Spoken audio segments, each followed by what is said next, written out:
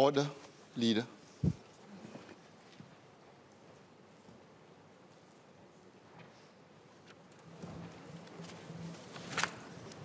Mr. Speaker, may I seek your consent and the general assent of members present to move that the proceedings on the item under discussion be exempted from the provisions of Standing Order number 48.8 to remove the time limit in respect of the Deputy Prime Minister Lawrence Wong's speech. I give my consent. Does the Leader of the House have the general assent of honourable members present to so move? Aye. Leader, please proceed. Mr. Speaker, I beg to move that the proceedings on the item under discussion be exempted from the provisions of Standing Order number 48.8 in respect of Deputy Prime Minister Lawrence Wong's speech. The question is, as moved by the Leader of the House, as many as are of that opinion say aye. To the contrary, say no.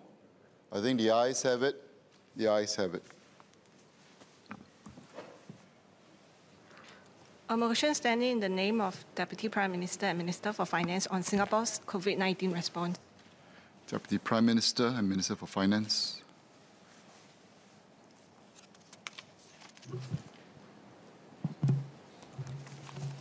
Mr. Speaker, I beg to move that this House expresses gratitude to all in Singapore who contributed to the nation's fight against COVID-19, affirms the government's effort to learn from the experiences of the last 3 years, and to that end, endorses Paper Command 22 of 2023 on Singapore's response to COVID-19, lessons for the next pandemic. Sir, this white paper is a culmination of several months of review of our responses over the last 3 years of the pandemic. This has been the crisis of a generation, a battle against one of the most disruptive viruses the world has encountered in recent history. The crisis upended our lives in ways we never could have imagined. In the most acute phase of the pandemic, our economy ground to a halt and workers lost their jobs. Many key life events were put on hold. Some of us suffered the pain of losing loved ones during this difficult time. Others were separated from family members who were based overseas. The whole experience has fundamentally challenged and shaped who we are as a people and as a nation. Today, we have fully transitioned to living with COVID-19 as an endemic disease. The virus is still amongst us and no one can tell how it will continue to evolve. But for now, the evolution seems to be plodding, with minor tweaks to its genetic code rather than major changes that require another Greek letter name. So it is timely to take stock of our response so that we can start preparing for the next battle whenever it comes. On the whole, compared to other countries, we have done well in protecting both lives and livelihoods throughout this pandemic. Our healthcare system, though strained, was never overwhelmed. Our case fatality rate is one of the lowest globally. Our vaccination rate is amongst the highest in the world. We budgeted around $100 billion to respond to this crisis. We eventually spent $72.3 billion, rolled out over 8 budgets in financial years 2020 and 2021, partly because we had been prudent in our spending. The actual amount was less than budgeted, partly because we had been prudent in our spending, and also because we avoided some of the worst case outcomes we had prepared for. Our financial resources enabled us to mount a strong public health response and to secure early access to vaccines. A large proportion of the spending, over 80%, went towards supporting workers, businesses, and individuals so as to cushion them from the worst impact of the crisis. Crucially, we augmented the direct government measures with a series of COVID legislations that provided SMEs relief from their contractual obligations and protected them from financial distress and insolvency. Our fiscal response over the last 2 years, or for the 2 years fiscal year 2020 and 2021 included $36.9 billion drawn from our past reserves with the President's concurrence. And I thank the President for giving her assent to the use of the past reserves. These resources were crucial to our COVID fight. So all in all, this was money well spent to tackle the extreme downsides of COVID-19, to protect lives, and to avoid mass unemployment. Our comprehensive and swift economic schemes enabled our resident employment and incomes to recover quickly to pre-COVID levels while keeping COVID-19 deaths low. Our policies and actions to respond to the pandemic have also distinguished us from other countries. We kept our air and sea ports open and ensured an uninterrupted flow of critical supplies. We enhanced our reputation as a trusted node that can be relied upon even when other parts of the world shut down. We also stand out in the world because of how our population rallied together in this crisis.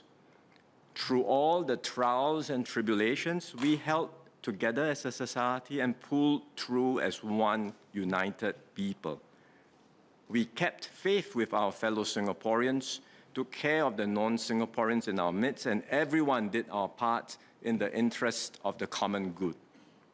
And various surveys reflect these outcomes. According to a global survey done by Pew Research Center, we are one of the few countries in the world where the sense of unity is higher today than before the pandemic. Another recent survey, this one done by the Edelman Trust Institute, found that trust in government remains high in Singapore. In fact, it's a record high. Singaporeans generally trusted the government's advice and cooperated with the measures. This is unlike many other countries where people railed against the public health measures and trust in government went down. Importantly, Singaporeans' trust in one another increased. We supported and looked out for one another throughout this crisis. As a result, many Singaporeans felt that their relationships with their neighbors, family, and friends were maintained or have become stronger. We have deepened the reservoir of trust and strengthened our social capital. Indeed, there have been many bright spots amidst the dark clouds, many stories of personal sacrifices and selfless dedication, instances where we came together as a community and as a nation to fight this crisis of a generation. On behalf of the government, I would like to put on record our appreciation to everyone who contributed to our COVID fight. Our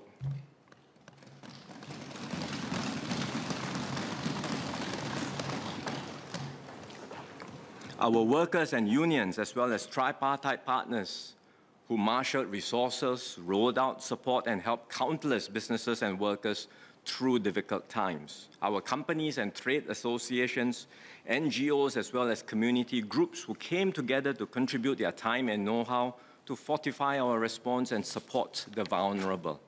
Our public officers who went beyond the call of duty. Many toiled selflessly behind the scenes to plan and roll out a multitude of programs and policies, working shoulder to shoulder with the people and private sectors. Our dauntless healthcare workers and many others who operated on the front lines of the crisis, whether it was at our borders or in the foreign worker dormitories, whether it was in our clinics and hospitals or in quarantine facilities. They willingly assumed personal risk over and over again, just so that the rest of us could be safe. They rose to the occasion when the going got tough, even in the darkest of times.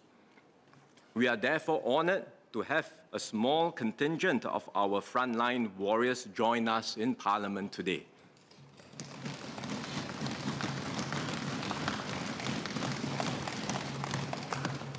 They represent a cross-section of the wider community of individuals who fought bravely on the COVID front lines. Nurses and doctors and other healthcare professionals in the hospitals and in the community, educators and social service professionals and workers who served our students and vulnerable groups right through the crisis, transport workers, supermarket and warehouse managers, and other frontline workers who kept essential services going, including our ports and land links, staff in both the public and private sectors who ran critical backroom operations to maintain supply chains, care facilities, and many other services, safe distancing ambassadors, SAF officers and soldiers, and home team responders who mounted large-scale responses in support of various policies and programs. This is just a sampling of all our frontline fighters. So, sir, I'd like to invite the COVID fighters who are here today to please stand.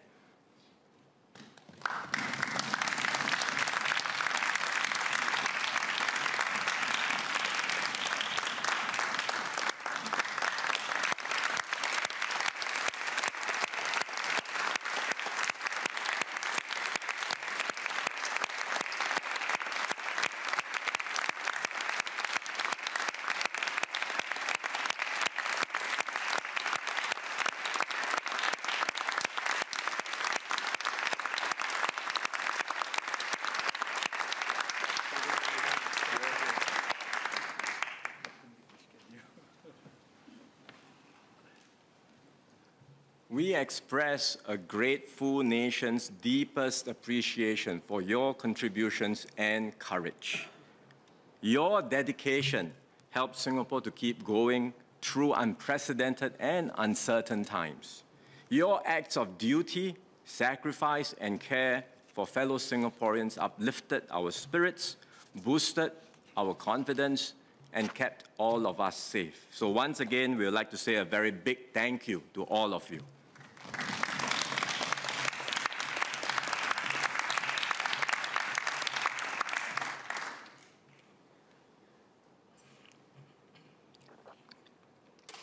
Today, we ask ourselves, what lessons can we draw from this crisis? How can we improve our strategies and be better prepared for the next pandemic or even the next wave if it should come? There are no straightforward answers to these questions because COVID-19 was a very complex and wicked problem on a grand scale. Our battle with the virus was a journey with many twists and turns and with repeated surprises and disruptions along the way. The situation was dynamic and fluid with new information and developments unfolding daily. We had to operate in the fog of war. We always saw through a glass darkly, and it was often not clear what our next course of action should be. We had many intense debates amongst ourselves, political office holders as well as civil servants, and in the end, we had to take decisions based on our best judgment and manage the consequences as well as we could. Even today, as we look back, there will be different perspectives on what had transpired or how certain aspects of the pandemic could have been differently managed. Indeed, our response to COVID-19 was by no means perfect. There were areas that we could have done better. We have highlighted them in the white paper. We have been forthright and transparent about this so that we can learn from our experiences. The point is not to look back and critique the past with 20/20 hindsight, but to unpack how and why certain decisions were made at those points, what assumptions were held then, which considerations should have been weighed differently, and how we can do better the next time. In particular, some of our initial responses fell short because we knew so little about the virus at the start of the outbreak. We operated on the basis of the best scientific assessments then, as well as the protocols from our SARS experience. So while SARS helped us to avoid a cold start, it also in some ways contributed to us making some wrong initial assumptions. And this is an important point, that while we learn from this and past experiences, we must also have the flexibility of mind to adjust to new situations and not be trapped by fixed views of how a crisis might unfold. For example, the initial prevailing view was that one needed to show symptoms before the virus could spread, which was the case with SARS. In fact, this turned out to be wrong with COVID-19. The virus was also spread by individuals with no symptoms. This wrong assumption contributed to several shortcomings in our initial response. For instance, our infection protocols in the migrant worker dormitories were insufficient, and we faced a major outbreak which almost resulted in a disaster. It took a Herculean effort by the government, private firms, and NGOs to bring the situation under control and to provide migrant workers with the care and support they needed. And we never wavered from our commitment to take care of our migrant workers. We acted as quickly as possible and activated every resource we had available to control the situation. We have also learned from this episode and taken steps to plug the shortcomings in our system, something that Minister Tan See Leng will share later in this debate.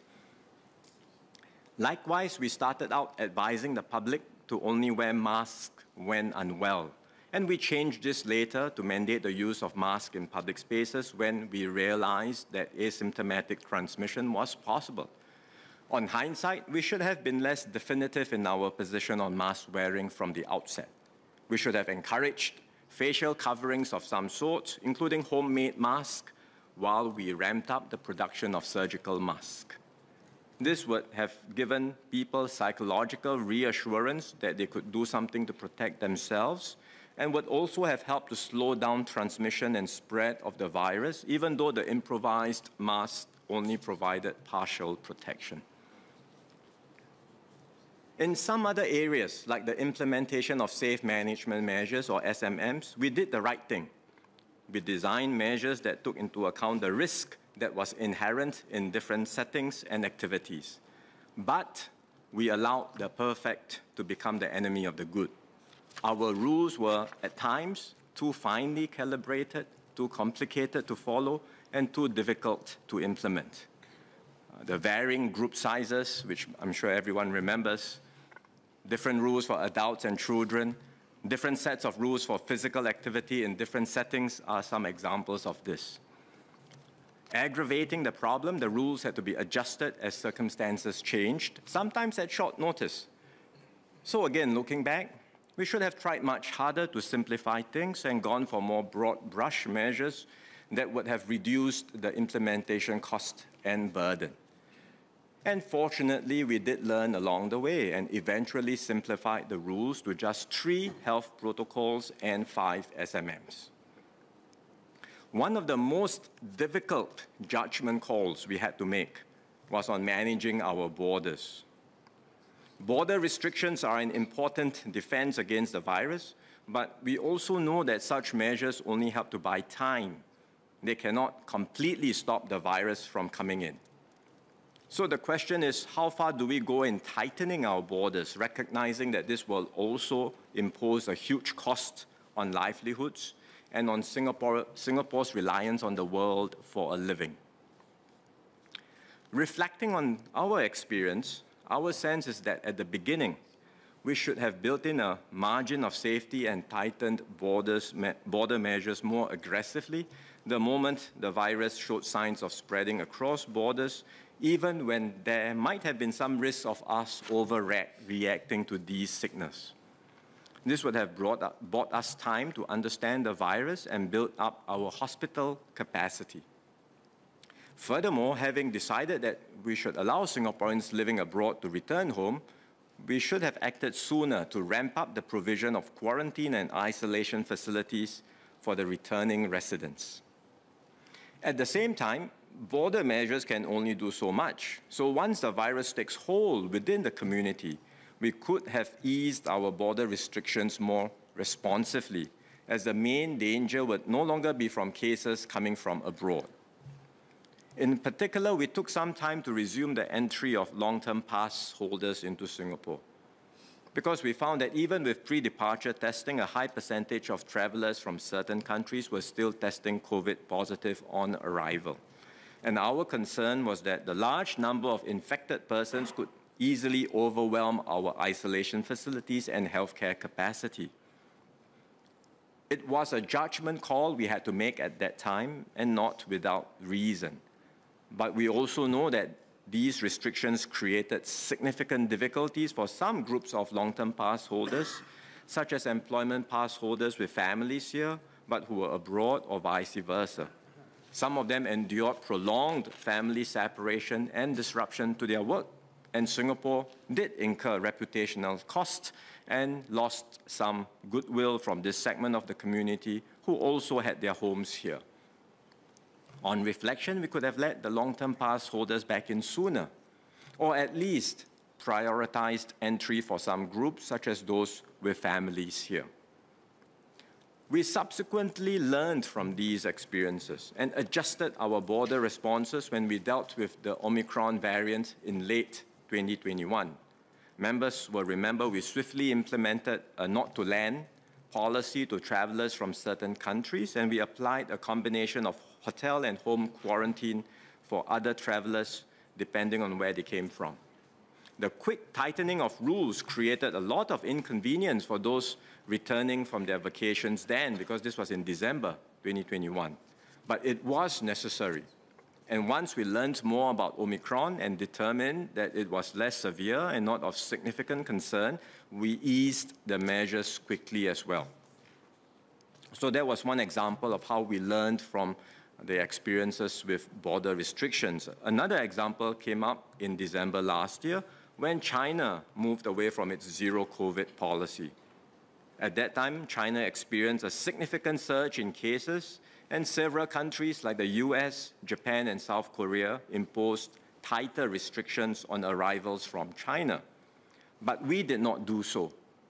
And the reason is because we assessed that there were no new variants of concern detected in China, and the viral strains there were already circulating around the world and in our community. Furthermore, our arrivals from China were relatively few, and only a small proportion of them had COVID. We were therefore confident that the Chinese arrivals would not put too much pressure on our healthcare system, and we decided at that time not to tighten restrictions. That judgment proved correct. So throughout the last 3 years, we had to continually make such tough calls in the midst of great uncertainty and ambiguity, often without an established playbook to guide us, nor the luxury to wait and see. We didn't get every call right. We regret the inconveniences and frustrations caused to Singaporeans and everyone in Singapore when this happened. At the same time, we are grateful for the fortitude and forbearance that everyone had shown when we had to put in tough measures, and also when there were shortcomings and errors in our policies and implementations. This is the nature of dealing with a crisis. We will always be faced with incomplete information. We have to judge what is the best way forward based on what we know and respond quickly, rather than wait for all the facts to come in, by which time it might be too late to act. Indeed, there will never be a perfect response in a crisis that is as complex, unpredictable, and fast-moving as COVID-19. In such a crisis, no policy can cater for every eventuality. No plan can be implemented perfectly, because there will always be time pressure and resource constraints.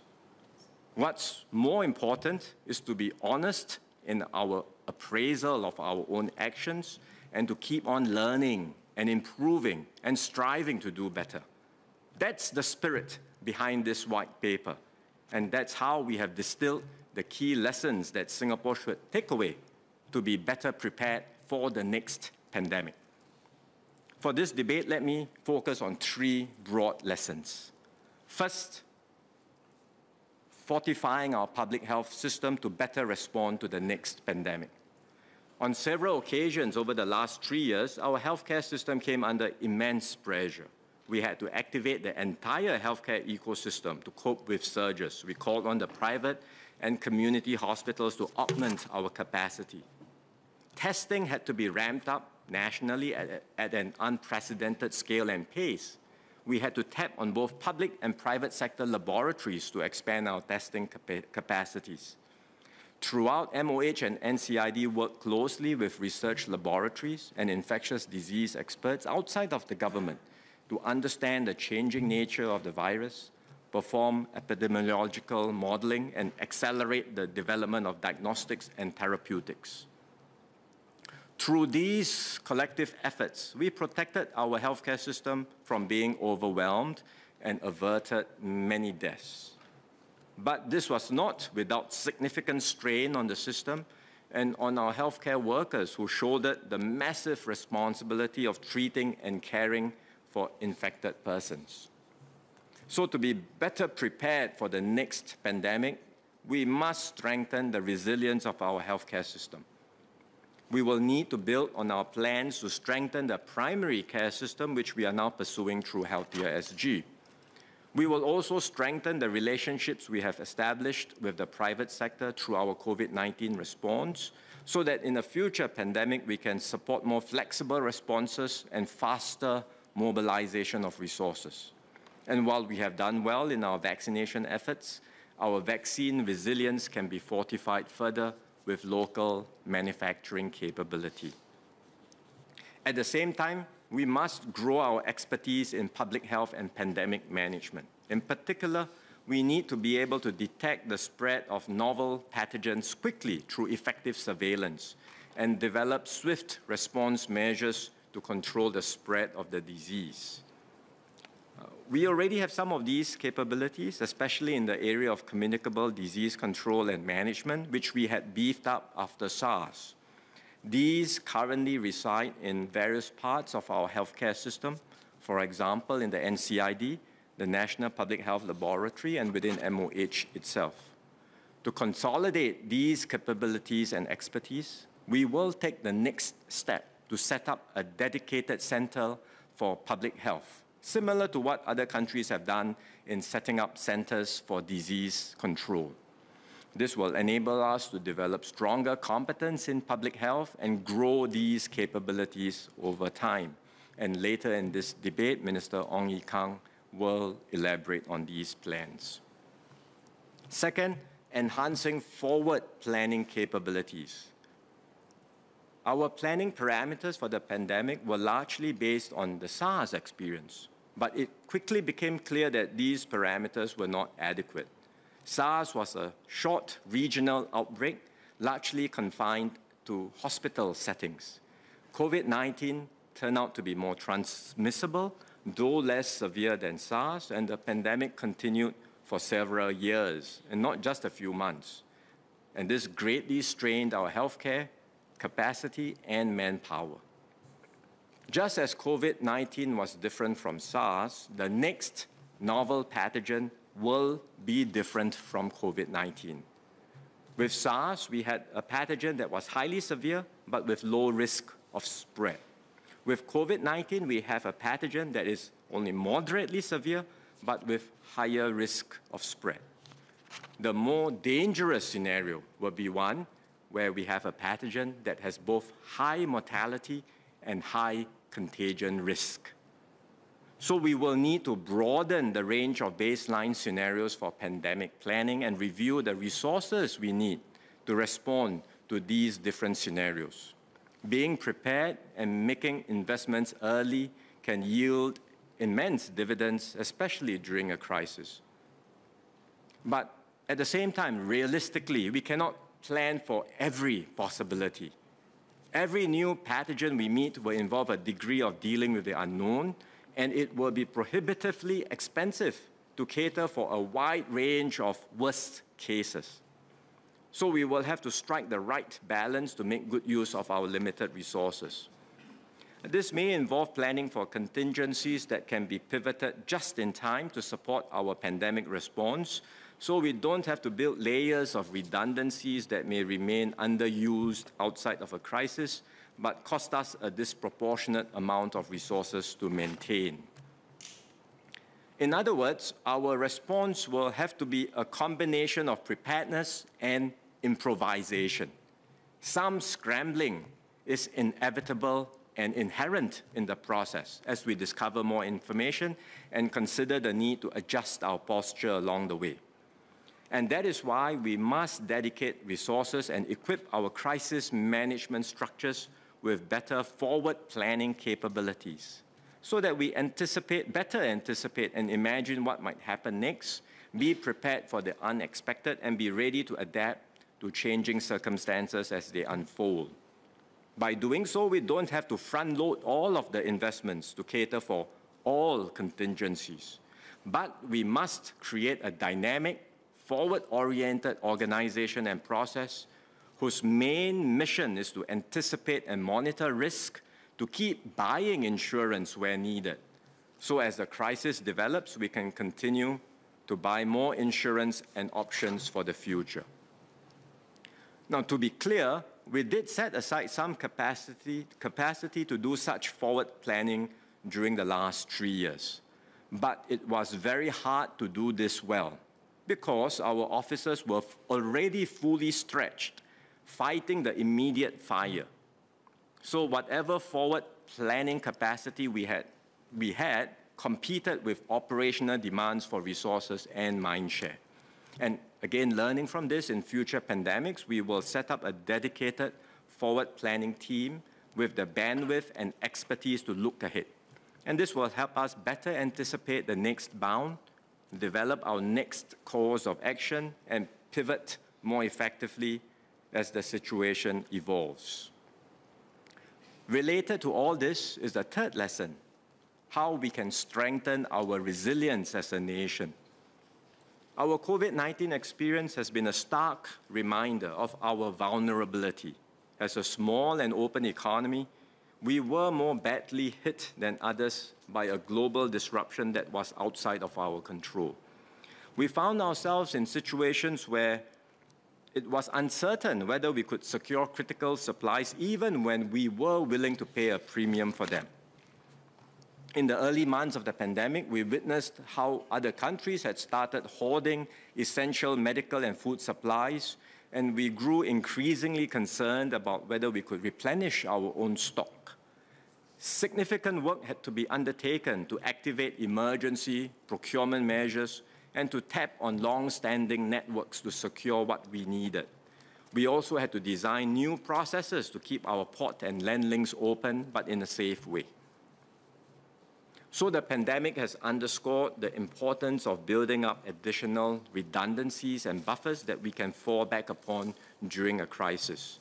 And Minister Gan Kim Yong will elaborate on these efforts, including our stockpiling strategies, diversification of supply chains for essential items, and expansion of local production where this makes sense.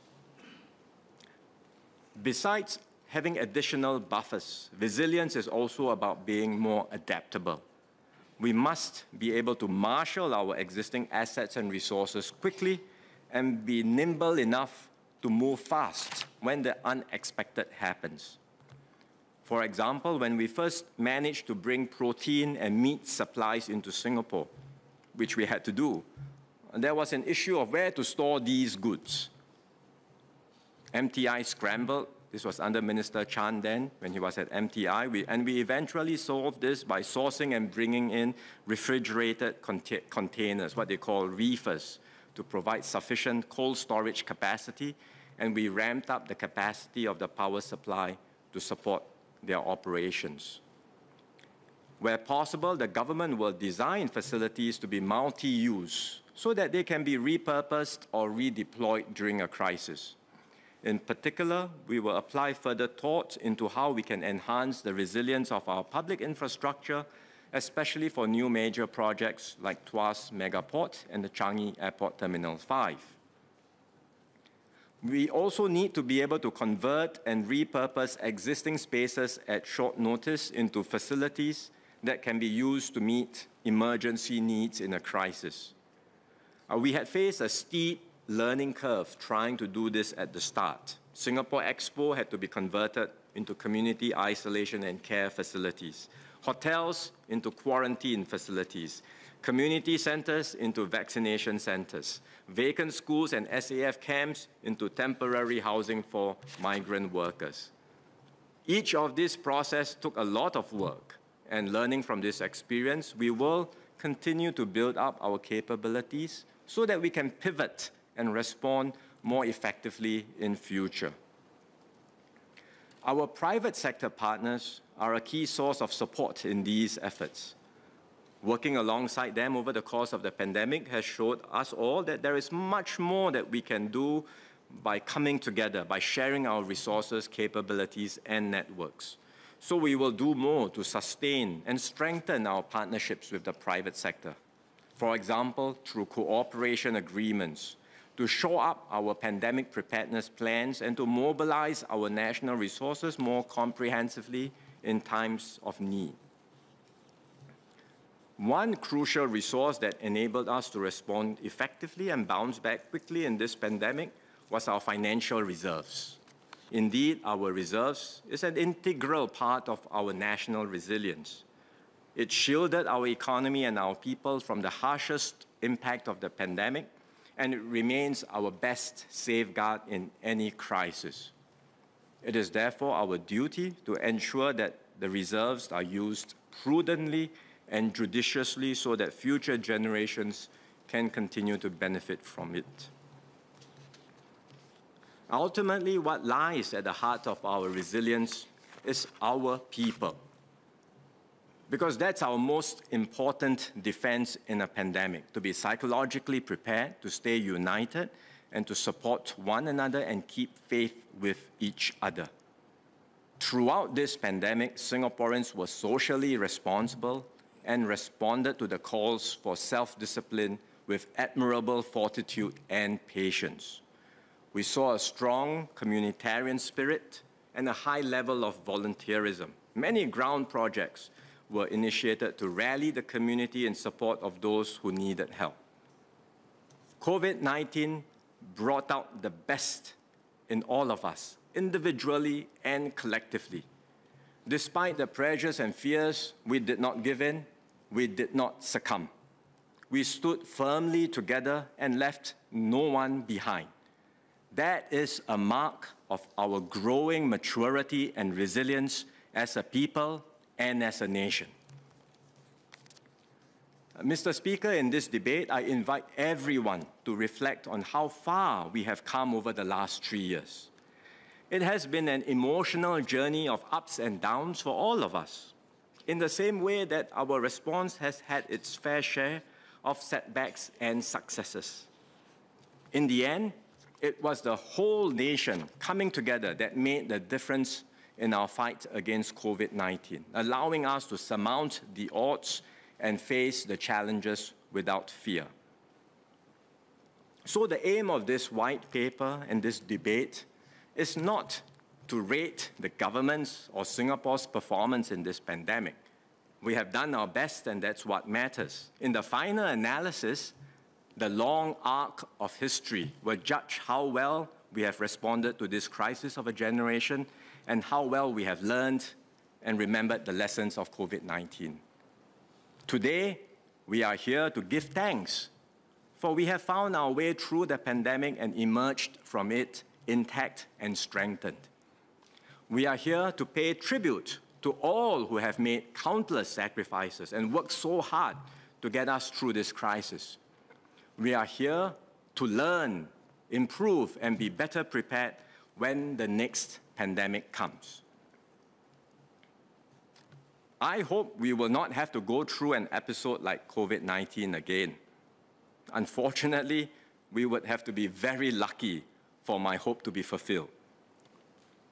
The next pandemic can happen sooner rather than later, and quite possibly will be worse than COVID-19.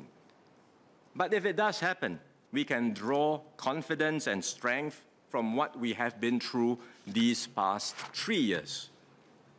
Let us always remember the most important lesson of COVID-19, that we are stronger when we stand and work together. So let us resolve to stay united so that whatever the challenges ahead, we can overcome them as one people and one Singapore. Mr. Speaker, I beg to move.